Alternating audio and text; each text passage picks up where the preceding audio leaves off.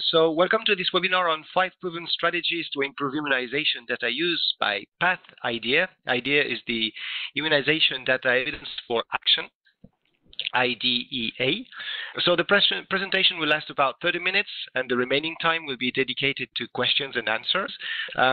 So if you have any question, you can use the Q&A at the bottom right hand of your screen. You will see the Q&A box. You can ask your questions during the webinar and I'll gather them and the panelists will answer them after the presentation. You can also use the chat box to contact me privately in case you have some technical issues during the presentation. I can help you. As I said, the presentation and the video will be made available on the TechNet website early next week. We'll communicate through the forum and our social media channels. So today we have Laurie Werner and Alison Osterman from PATH.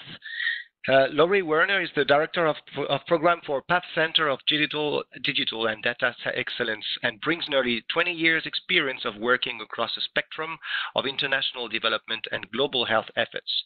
She joined PATH in 2011 to support the Decade of Vaccines work and leads the BID initiative portfolio work, which focuses on improving immunization data collection, quality, and use for better decision-making in African countries. Laurie led the IDEA project, and she provides leadership for other efforts focused on individual-level health data and increasing data use. And Alison Osterman, our other panelist, is Program Officer, and she has worked with PATH since 2016 with a focus on implementation, research, and evaluation on the health system analytics team. For the IDEA project, Alison conducted the literature review and was the leading report writer. Alison has a master's in public health with a focus on health metrics and evaluation from the University of Washington. Laurie, Alison, the floor is yours. Yes, thanks so much, Alex, and thanks everyone for joining. This is Laurie Werner, and I'm going to go ahead and start us off. And yes, Alison is driving the slides. Sorry for being a couple of minutes late, technical difficulties. So yes, as Alex mentioned, we're going to share with you today a body of work that is called Immunization Data, Evidence for Action, or IDEA. Which was an effort that began in 2017 and wrapped up earlier this year with a focus on really gathering an understanding of what evidence exists around the interventions and solutions and efforts that are working to improve the use of data. So next slide. So the IDEA review is a global synthesis of the existing evidence that is out there that is aimed at increasing the use of high-quality data to improve immunization coverage. And the focus we wanted to look at is really to learn and lean into what is working, learn from what is not working, and then be able to invest in filling the knowledge gaps and understand as a global community what evidence do we not have and what we might want to build into research and learning agendas. And so we're going to share about, there were 3 phases of work, so slide 4, 3 phases of work. First, we did the evidence gathering. So next slide, Alex. Evidence gathering to understand what evidence is out there. And then we went through a process to synthesize that evidence and think of how to share it and frame it back for key target audiences, and ultimately go through a process of disseminating the actionable findings. And so next slide, slide 5, shows our deep dive overview of really what came out of the review.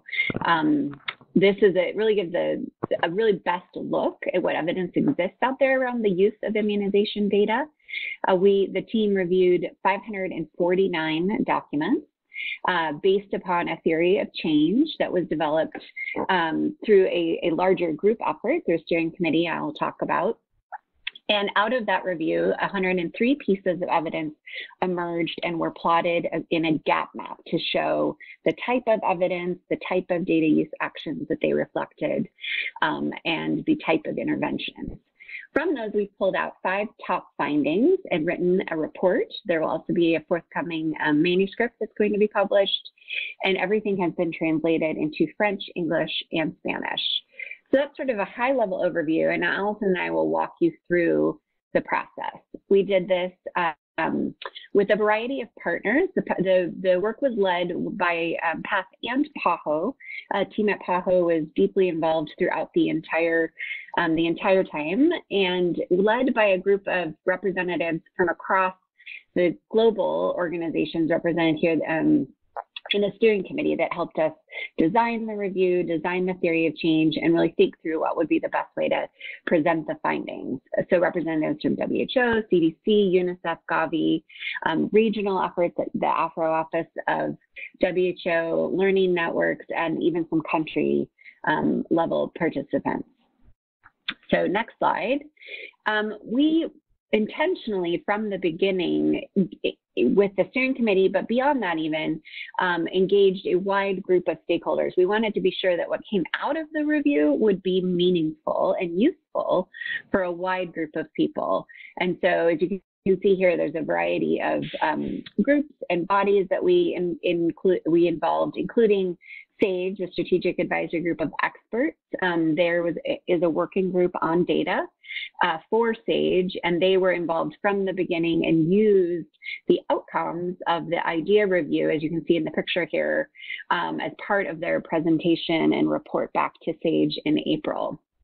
We also use the work to support Gavi as they've been developing their own data use strategy, and then also in coordination with many other bodies, such as the WHO regional offices, some work CDC has been doing around reviewing data, country data improvement plans, a variety of EPI managers, many of the PAHO country focal points and contacts in different ways, as well as several of the regional networks.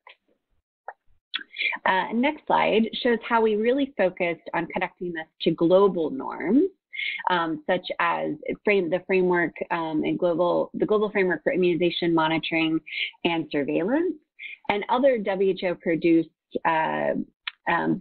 pieces of work, such as the classification of digital health interventions, and earlier this year shared WHO guidelines on recommendations for digital interventions for health system strengthening. So to make sure that what came out of this review would be able to be very closely linked with these other global norms and bodies of work coming out. And so I'm going to pass over to Allison now, if you go to the next slide, Alex, and she's going to really dive into the details of the review itself and the findings that came out of that review. Great. Thanks, Lori, and hello to everyone on the line. So our review was designed to answer two specific research questions that are listed here. So the first question was, what are the most effective interventions to improve immunization data use? And also, what interventions do not work as part of that? And then our second question was about really understanding, why do these interventions work? And so many of you, maybe you have, or maybe you haven't heard of realist review methodologies, but they're a type of systematic literature review that is becoming a lot more common and frequently used, especially in implementation research, and also especially for studying complex interventions. And so some of the reasons why we chose the realist review methodology for the idea review was because, first, it's more methodologically flexible. And so that flexibility allowed us to consider evidence from a broader range of sources that included gray literature, such as case studies and M&E reports. So the kind of literature that we wouldn't traditionally find in a more traditional systematic review. So that was very appealing to us. And then the screen that you see now was our theory of change. And so after we decided on the methodology, our first step was to develop a theory of change explaining how we expect data use interventions to influence data use. And then this became our guiding framework that we used to direct the literature review and the type of literature that we searched for and reviewed. So in explaining the theory of change, the print here is a little small, so I know it's difficult to read, but starting on the right-hand side with the goal and then working backwards, you can see that we start with the goal of increasing immunization coverage and equity. And so on the far right side, we identified what we referred to as the data use actions. And these are the ways that we envision healthcare professionals are using immunization data. And so it includes things like facilities using data to track coverage and follow up on unvaccinated. It also includes things like districts using data to track performance or target health facilities for supervision. And so as we reviewed the literature, these were the types of intervention outcomes that we were trying to find evidence of. And many of these actions actually come from the WHO's framework for strengthening immunization and surveillance data for decision making. I'll also point out that we organized these according to different levels of the health system because we wanted to account for how data is used differently at different levels. So whether you're a facility head nurse or you're a district manager, we wanted to consider the different ways that data is being used by folks that are playing different roles. And then moving to the middle, we have the intermediate outcomes of data use.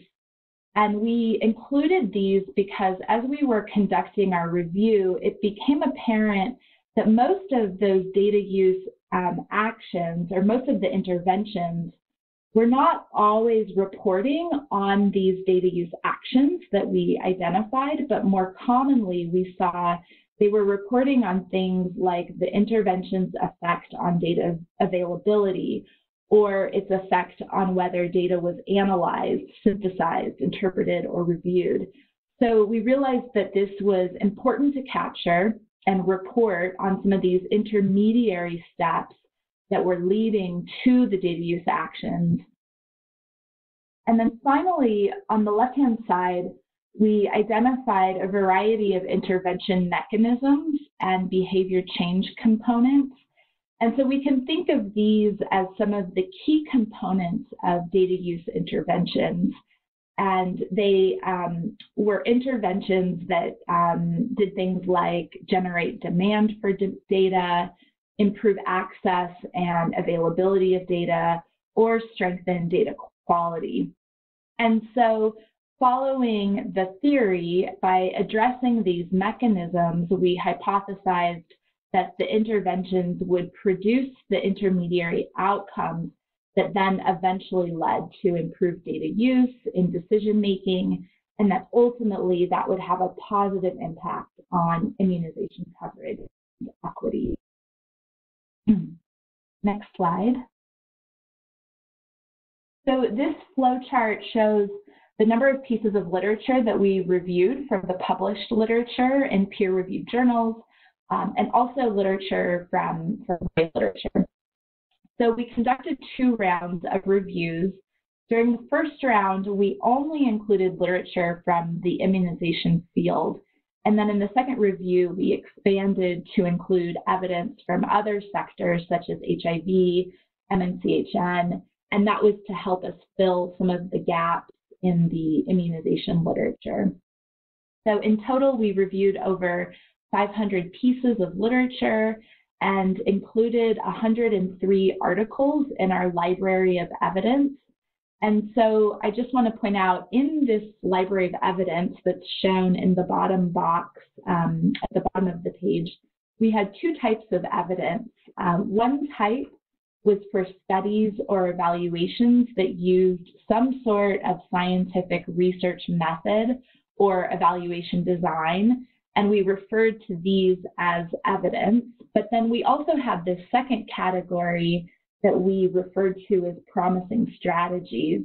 And so in that category, we included both gray and published literature that was neither a study nor an evaluation, but we still considered it important to include because it was describing an intervention with a strong theoretic likelihood of improving data use, So even though it had not been evaluated, we thought that there was still important contextual information that could be captured from those pieces, those promising strategies. Next slide.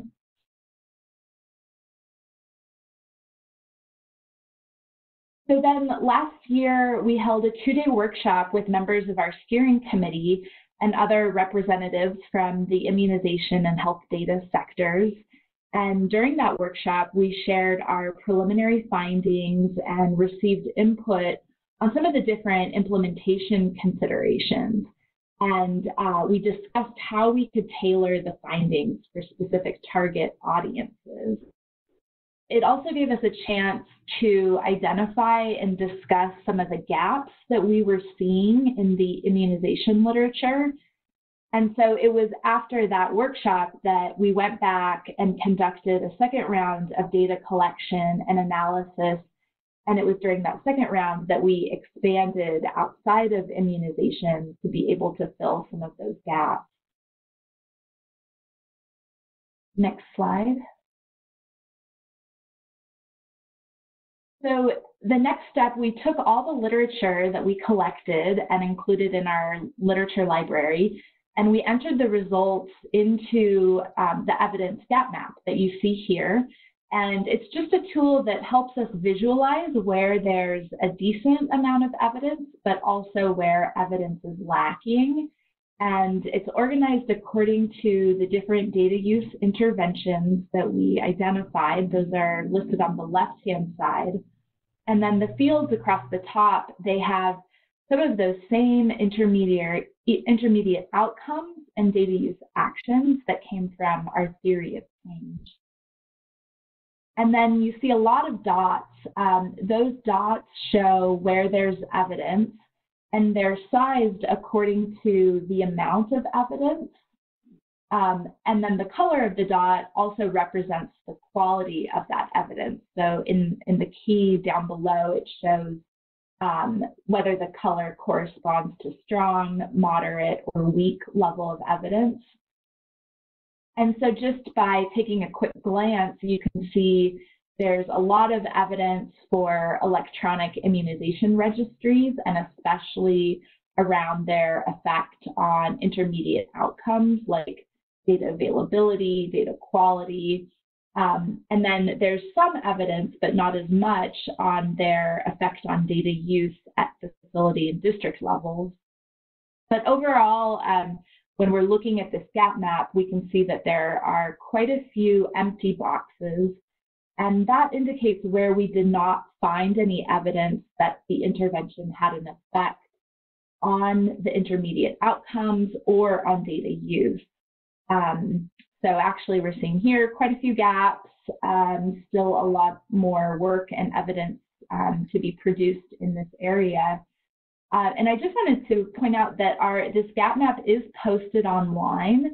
And so if you visit the online version, it's interactive, and you can place your cursor on the dots, and there will be a toolbox that pops up and shows you the specific articles. Sometimes there are links to those articles. So it's a really great way to explore the evidence if you're interested in learning about specific interventions, or if there's a specific outcome that you want to know more about and know which interventions had a positive effect on that particular outcome.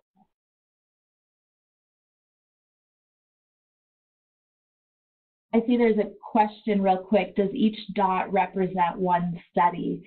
So the dots, the size of the dot represents the number of studies. So the larger the dot, the more studies. Thank you. Next slide. We took all the evidence and summarized it into 5 top findings. If you look at our report, which is also posted online, you'll see that there are many, many findings and lessons from the various specific intervention types. But for this presentation, I'll only be discussing these top 5 findings, which were really the key themes that we pooled together from all of the different intervention categories. And then also later on in this presentation, Lori will give some specific examples. So next slide, please. The first finding is that interconnected strategies get better results. So we found that multi-component interventions that used a variety of strategies to address data use barriers were the most successful. And so when we talk about multi-component interventions, a good example of this is the BID initiative, where there's an electronic immunization registry that's the primary intervention component, but then that component is reinforced by a whole suite of other strategies to address the different mechanisms of data use. So for example, it also includes components for strengthening health workers' skills and their knowledge about how to use data. It also uses peer learning and network platforms like WhatsApp to build demand and motivation for data. So the idea here is that the EIR is not implemented in isolation, but it's rather complemented by these other supportive activities that we know are important for leading to data use. Next slide. And then our second finding is that data use leads to better data. So in fact, we found that there is a dynamic and cyclical relationship between data quality and data use. And the more data is used, the more its quality improves. And so we found a lot of investments in interventions specifically focusing on data quality. And that often these interventions assume that if they improve data quality, it will automatically lead to data use. So we actually found very little evidence in the literature to support that assumption. So it's not to say that data quality is not an important barrier. It's undoubtedly a barrier to data use, and it's one that features in our theory of change. But our evidence shows that the interventions that were successful at improving data use were also placing equal emphasis on other important mechanisms such as building the skills, knowledge, structures, and demand for using data. And then the more data is used, the more we were seeing evidence of healthcare workers starting to demand higher quality data. Next slide. Our third finding is that systematizing data use will lead to long-term success. So one thing to point out is that we did not find a lot of studies or evaluations that examined data use interventions over a long period. So this is surely a gap area that still requires more research. However, we did find more success among interventions that worked to institutionalize data use and also institutionalize those processes within the health system for using data. And so that included things like ensuring that there are dedicated staff positions for data management, also incorporating data use within existing processes, such as program review meetings. Also, another example is ensuring that training curricula and guidelines for health workers include information and expectations on how they should be using data for decision making. And next slide, please. Our fourth finding is that digital systems for capturing routine data, such as HMIS and LMIS, have made higher quality data more available to decision makers and in real time. So our findings also show that there's even greater data use when these systems are paired with some of the other complementary activities that reinforce data use, so some of those other activities that we've talked about. Next slide. And finally, we found that although digital systems like HMIS and LMIS show promise, there are still barriers that compromise their effectiveness. So first, we found that the transition from paper to digital systems has not automatically translated into greater data use. For example, these systems may make the data more available, but that doesn't necessarily mean that data will be used in the absence of some of these other complementary activities to build skills and demand. And so, in fact, we did see that there has been some more success at the district level and higher because of there being fewer operational challenges like electricity, internet connectivity, and human resource capacity. But that in numerous cases, investments in these systems have been undermined because they haven't properly taken into account the readiness of the health system. And so this is an area where we've recommended that there really needs to be more of a phased approach that ensures that data use infrastructure and human resources and skill building, that all those pieces are in place before there's a full transition to digital. And so this is just the last slide I have before passing it back to Lori.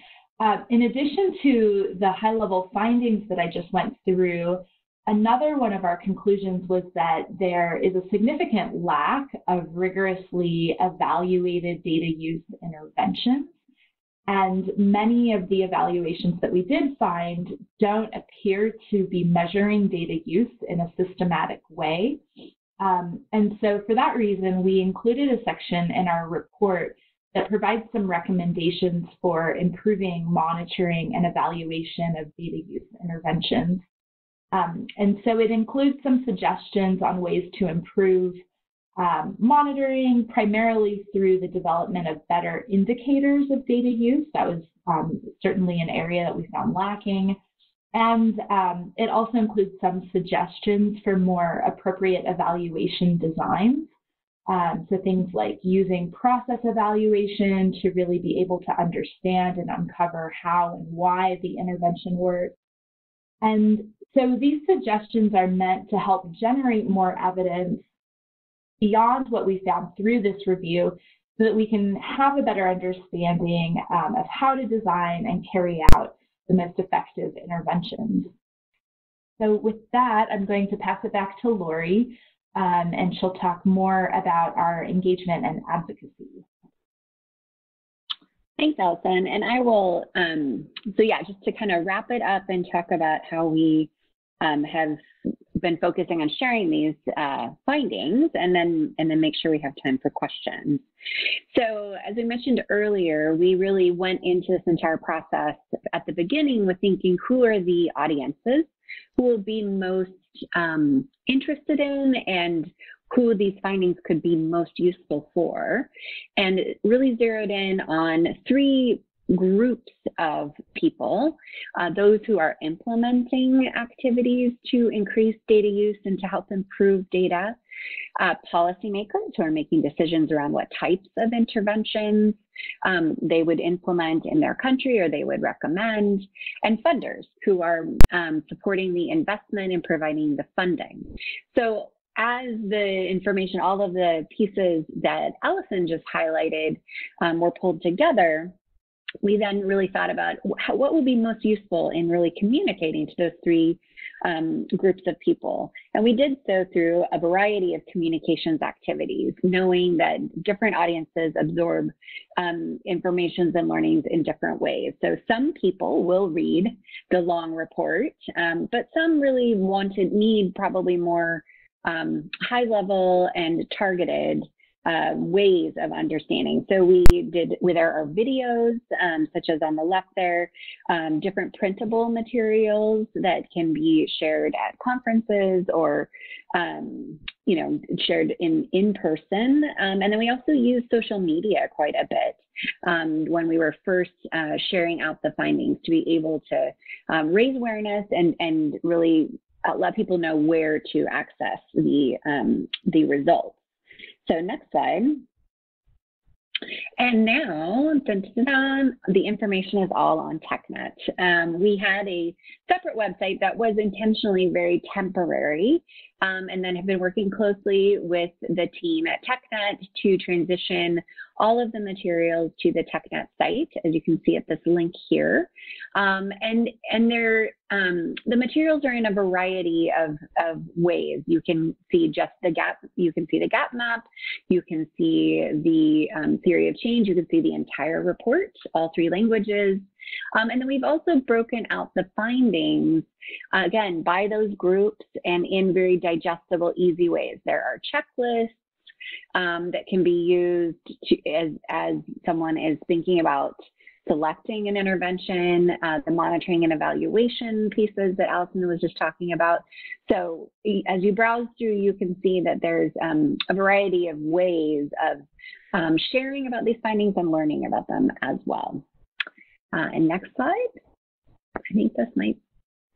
Okay. And so then just thinking about, ways that you can access it, you can find the information on the TechNet site and be thinking about what we've encouraged people all along to think about what are the data use challenges that you experience in your work, and how would the findings that came out of this review apply, and how could they be useful to you, and to then share.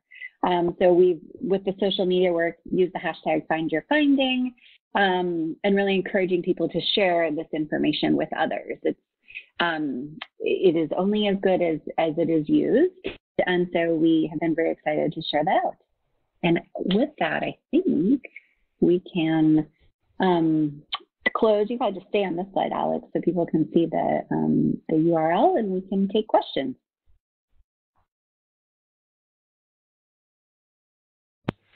Thank you very much. So is there any question? No question? Actually, it looks like there's one question that just came in. Yes. Yeah, do you have any? Yes, people had to warm up and think about questions. So do you have any work that links the surveillance data to immunization data? That's a great question, and Allison can correct me if I'm wrong. We focused, we did not, I believe the surveillance data was excluded in the study. That's right, isn't that right, Allison? That we were focusing? That is. Mm-hmm. Yeah, so more on the routine data. So again, that would be another very interesting piece of research to look at the use of surveillance data. And then the next question is, what are real constraints for the limited data use in immunization? I think Allison highlighted quite a few in her in her information. I think just thinking of our key findings that came out, I think a lot of it, there is certainly some to not having an approach in the implementation that includes a focus on data use. That was where the multi-pronged approach showed more evidence of increasing data use, because, it's more than just improving a tool or improving a system or process, but also building in the pieces around it to support data use. I think there were aspects around how do you systematize that if it's not systematized into the staffing and into the staff capacity and into the way data are used in meetings. That can also be a barrier or a constraint. Obviously, there's certain things around, just sort of infrastructure pieces that can also play a role. Allison, would you add, are there other constraints that you want to highlight? That covers it. I don't think I'm seeing the same questions that you're seeing. Yeah, there are some, because some people ask questions on the Q&As, and there's a question on the chat from Kevin. That's the question I see, yeah. Oh, okay. Can you go ahead, Alison, with the question? Sure, I can respond to the question on the chat. Thank you, Kevin. So the question is, the point about improving data use, having a positive impact on data quality makes sense. It fits with other sectors. The question is, so we often focus on data quality at lower levels, but data use at higher levels. What is the impact does data use at the higher level of the health system have any impact on data quality from lower levels?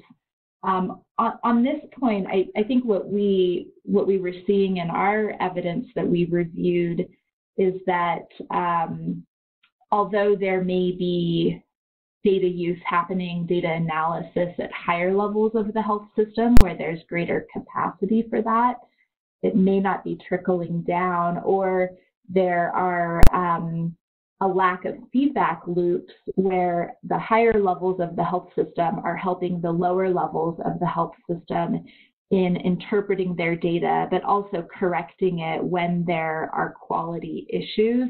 And so I think that that was the piece that was coming out through the evidence we found of the connection between the two levels and the need for stronger feedback loops, for supportive supervision to ensure that the knowledge and skills from higher levels is trickling down and then feeding back up. And I see a couple more in the Q&A. So one, how do national immunization programs secure EIR data adequately for countries in sub-Saharan Africa? So that is a very big question.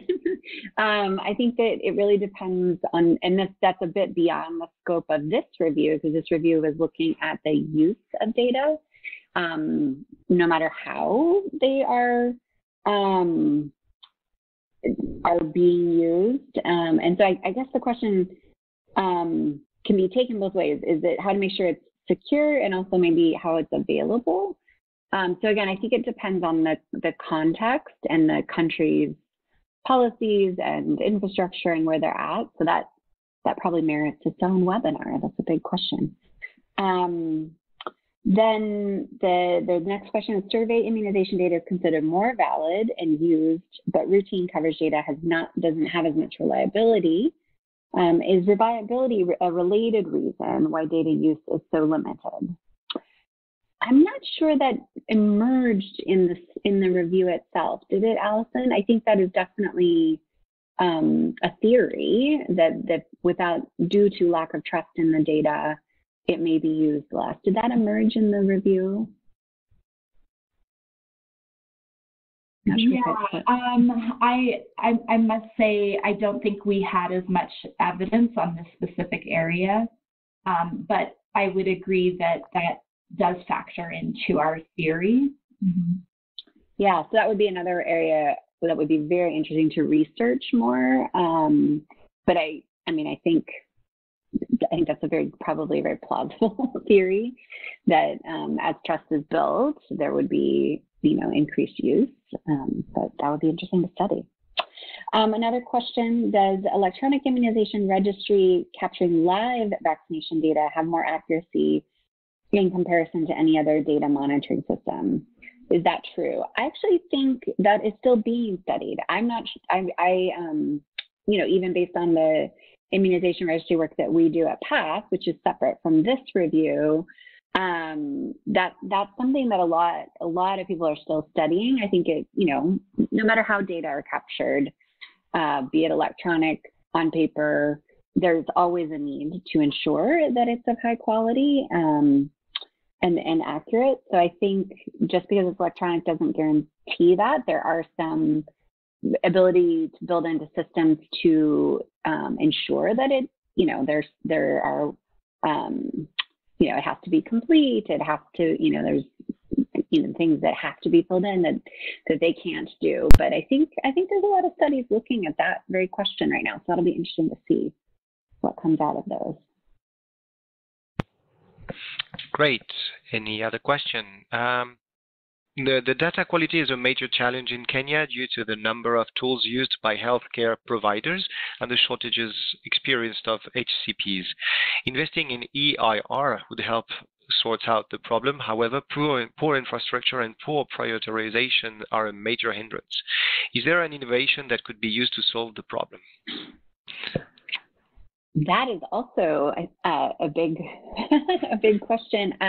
There are more and more, and again, this is outside of this review, since IDEA was focusing on any intervention.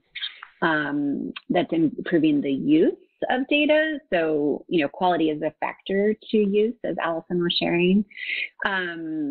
Yeah, I think there are a variety of ways and tools that are emerging and as technology improves to be able to do that. And I know actually we've had conversations with the Kenya ETI team to think about that ourselves. I'm sure they're talking with many others. So sounds like, Alex, you could have an EIR webinar. There'd be a lot of interest. We'd be happy to help with that. Okay, excellent. Good to hear. Yeah. There's another question from Hossam. Did M&E help to improve data quality in the lower level? I'm not sure, Allison, that... Jump in on that. Yeah, one. Go ahead. So I would categorize this a bit in the supportive supervision category. And it goes along with thinking about the structures and supervision processes that are in place for national down to district levels, being able to provide supervision to the facilities and helping them with correcting errors in data quality, but also helping that build their skills to use the data. So in that sense, if we're thinking of M&E from the perspective of, say, supportive supervision, that definitely was an area that we showed evidence of it helping to improve quality and data use. Thanks. Maybe do you have anything else to complete some question, the latest one? The last one, do you have a specific tool for M&E at all levels that can be used at all levels in the country? Yeah, so in the report, we did insert a chapter on recommendations for monitoring and evaluation. And so based on the literature we were reviewing, we made some recommendations about potential indicators that could be used. So I would suggest taking a closer look at that section of the report. Excellent. Any other question? Yes, maybe one in the chat. Let me see. Some countries are willing to have data analysts instead of data manager at central level. Did you find any insight related to this? Data analysts versus data managers. We did not, it's not ringing any bells. I don't think we found anything that specifically got into the distinction between those two roles. Thank you. So we have another 5 minutes if you want to have to ask other questions. Anyone? Oh, there's another question. You see, it's so. Is there any option to ask questions live audio call? Yes, Mohammed, you would like to ask a question? Okay, Hossam is saying that it's a very helpful presentation. Thank you, Hossam. So Mohammed, yes, it's possible to ask a question live. Would you like to speak? Okay, Mohammed, Mohammed, we can listen. We can hear you. Oh, okay. Thank you very much for providing me this opportunity. Although I understand there is only 4 minutes left. But actually, I want to introduce Pakistan. Pakistan is facing real challenges regarding the low coverage inequities in immunization. But the real problem is related to the data is less reliability of immunization data. And they have more reliability on the survey data. Main reason we found and discussed with our managers in the districts as well as in the province, we found that the data inaccuracies, over-reporting is a major problem, which limits their trust on the use of the immunization data. So one solution they think is just to build up the capacity, but not just the capacity, but also the accountability of those who just exaggerate and put exaggerated figures instead of the real figures as far as the immunization data is concerned at the health facility. But another thing they are considering is improvement in the monitoring immunization system. maybe we are thinking to have one uniform system across the country, which is EPI MIS for immunization, and it also has the component of electronic immunization, whereby we just record the real-time immunization data, capture the photograph of the child who is being immunized, and the live data, which is from the vaccination point up till the next level, district, province, and the national level. So that would probably reduce the inaccuracies and build up the trust of the managers to use the immunization data in a better way. Thank you very much. Thank you, Mohammed. Alison, Laurie, anything you would like to say about it? No, I mean, I think that's not an uncommon situation, and I think, yeah, this is partly why, and maybe as a closing comment too, is when we came together with PAHO to look at doing this review, that was really the hope behind it, was to understand together and have a body of evidence that everyone could access to understand what is working and what isn't working, and also what other research do we need to do to be able to really make wise investments in ways to improve the use of immunization data. And so that, I think that's a great case study of work they're doing to also understand the same thing, and was really a lot of the thinking behind doing the IJA work in the first place. So thank you. Thank you very much. Thank you very much, everybody, for attending this webinar. Thank you, Alison and Laurie. It was very interesting, and I think some of our attendees are really happy about it and mentioned it. As I said earlier, we're going to post the presentation with the video that I'm going to edit, so that you can see better the presentation on it.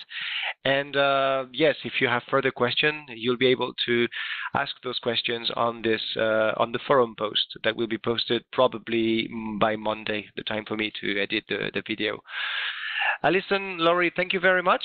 I wish you a good day, because you're just starting. It's very, very early for you. It's like 7 o'clock in the morning now. So thank you very much for starting this, for participating to this webinar so early. And have a good day, evening, everybody. Thank you, Alex. Bye. Bye-bye. Bye.